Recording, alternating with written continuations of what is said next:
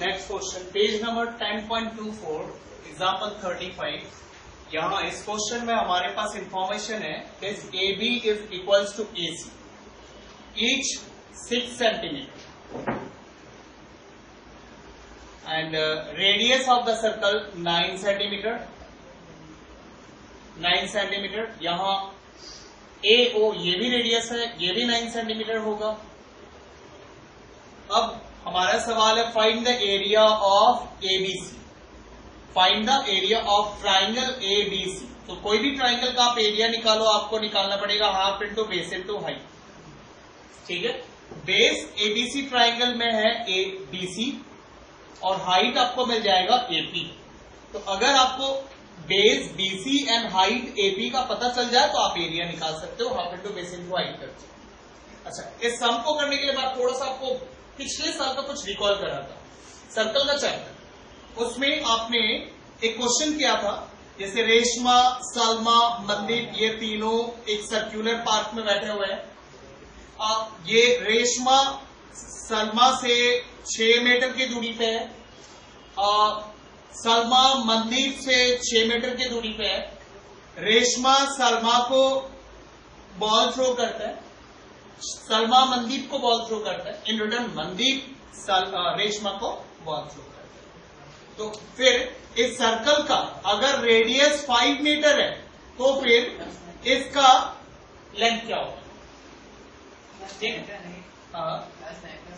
9 का, वही मैं कह रहा हूं 9 का सर। तो आपको यहां पे रेशमा और मनदीप के बीच में जो डिस्टेंस है, ये डिस्टेंस आपको पता लगा। तो आप इसी क्वेश्चन को याद करो, सेम चीज यहां आपको मिलेगी। आपको ये डिस्टेंस पता लगाना पड़ेगा, क्योंकि मैंने क्या बोला, आपको बेस पता लगाना पड़ेगा, हाइट पता लगाना पड़ेगा, बाद में आप एरिया निकालोगे। तो बेस क्या चीज है? बीसी है। तो देखो यहाँ मीटर थे, वहां सेंटीमीटर हो गया। हाँ, ये थोड़ा चेंज हो गया, रेडियस थोड़ा चेंज हो गया, 5 मीटर था वहां 9 मीटर हो गया, वो अलग बात है।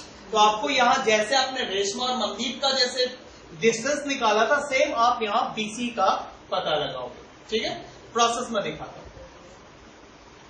सबसे पहले आप एक थ्योरम को याद करो कि equal cord substance equal angle at the centre, है ना।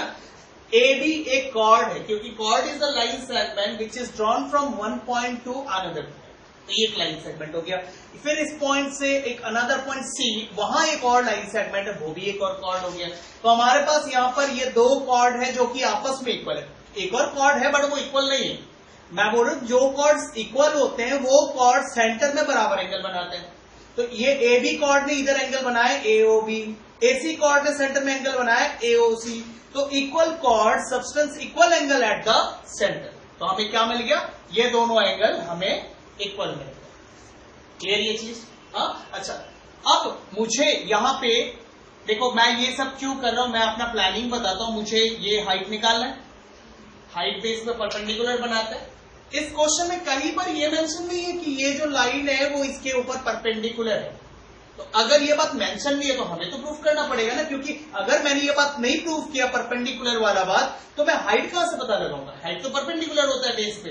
तो पहले परपेंडिकुलर तो प्रूफ कर ले, बाद में हम हाइट पता लगाएंगे।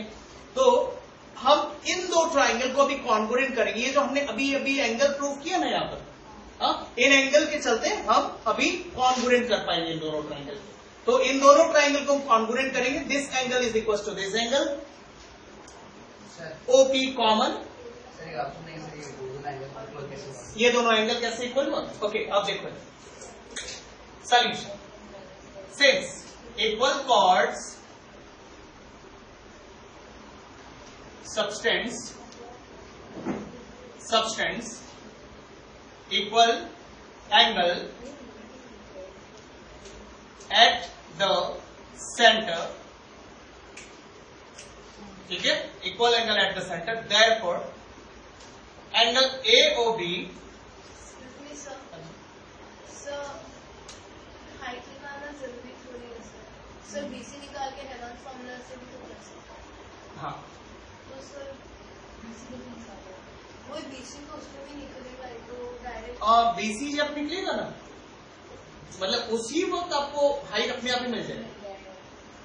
जब आप बीसी निकालोगे उसी वक्त आपको हाइट निकल अपने आप मिल जाएगा। देखो शायद पहले हाइट ही मिल जाए, ठीक है। अच्छा, वो देखते हैं ना सर। तो हमें यहां पर क्या मिलेगा, A B is equals to ए सी। ये दोनों कॉर्ड इक्वल है, ये दोनों कॉर्ड इक्वल है, तो फिर ये दोनों इक्वल कॉर्ड सेंटर में इक्वल एंगल बनाएंगे, तो ए O B is equals to ए ओ सी। ये हमें इक्वल एंगल मिल गया। अब इसे हम नंबर 1 डाल देते हैं। अब हम दोनों ट्राइंगल को कॉन्ग्रुएंट करेंगे। In triangle BPO and triangle CPO, ये दो ट्राइंगल कॉन्ग्रुएंट करेंगे। कॉन्ग्रुएंट करने के लिए फर्स्ट पॉइंट हम इसी को यूज कर देते हैं, ए O B equals to A O C. First point from one. Second point हम ओपी को कॉमन ले लेते हैं, ओपी इक्वल्स टू ओपी। दोनों ट्राइंगल में ओपी कॉमन आ रहा है। थर्ड पॉइंट हम रेडियस इक्वल ले लेते हैं, बीओ इक्वल्स टू ओसी। ये दोनों रेडियस है, इक्वल्स टू रेडियाई। ठीक है, 3 पॉइंट हो गए।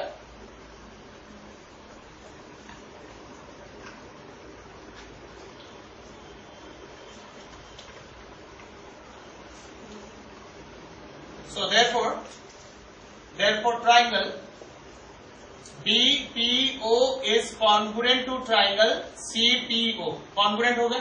तो congruent क्या क्राइटेरिया हमने यूज किया, साइड, यहां एंगल है और यहां साइड एंगल साइड, तो साइड एंगल साइड क्राइटेरिया। तो बाई सिंप्लिसिटी हम यहां पर 2 चीज लिखेंगे। पहला चीज BP is equals to PC, एक सिंप्लिसिटी। मैं इसको नंबर डाल देता हूं, नंबर 2।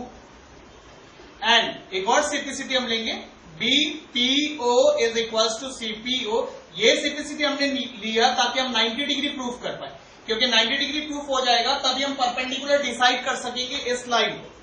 ठीक है, अच्छा, तो हम यहां पर 90 डिग्री प्रूफ करने के लिए इन दोनों एंगल को, देखो ये BC एक स्ट्रेट लाइन है, तो ये जो 2 एंगल हमने अभी अभी इक्वल प्रूफ किया है, ये दोनों एंगल अगर स्ट्रेट लाइन में लाई करते हैं तो दोनों लीनियर पे, BPO plus CPO is equals to 180 degree, linear पे। क्लियर? अभी दोनों BPO और CPO इक्वल है, तो मैं दोनों को ट्वाइस BPO बना देता हूं, इक्वल्स टू 180 डिग्री। ये क्लियर? BPO और CPO दोनों आपस में इक्वल है, तो मैं CPO की जगह अगर BPO रिप्लेस कर दिया तो twice BPO equals to 180 degree. So angle BPO is equals to 90 degree. तो 90 डिग्री मतलब therefore AO is perpendicular to BC। ये बात प्रूफ हो गया। सो हमें यहां पर 90 डिग्री मिल गया। क्लियर? अच्छा, अब हम लोग एक काम करते हैं, यहां पर इस AP वाला जो पार्ट है इसे मैं x ले लेता हूं, left. AP equals to x, क्योंकि हमें पता है AO एक रेडियस है, राइट? AO एक रेडियस है, इसमें से अगर इतने पोर्शन को मैं x ले लेता हूं तो रिमेनिंग पार्ट हो जाएगा 9 माइनस x। तो ये पार्ट जो हो गया, ये पार्ट हो जाएगा 9 माइनस x। ठीक है, इतना सा पार्ट। क्लियर? तो मैं लिख देता हूं therefore OP is equals to 9 minus x centimetre. Clear? ये AO जो था वो रेडियस ऑफ द सर्कल जो कि 9 सेंटीमीटर था यहां पे, तो मैंने ये पार्ट अगर x लिया तो इस 9 में से x माइनस कर दे तो हमें ये PO में जाएगा। तो PO हमें मिला 9 माइनस x। अब हम यहां पे पाइथागोरस थ्योरम करेंगे। अब पाइथागोरस थ्योरम करने के लिए हमें 90 डिग्री का जरूरत था, ये 90 डिग्री हमारा वहां पर भी काम आएगा। ठीक है, सो इन ट्राइंगल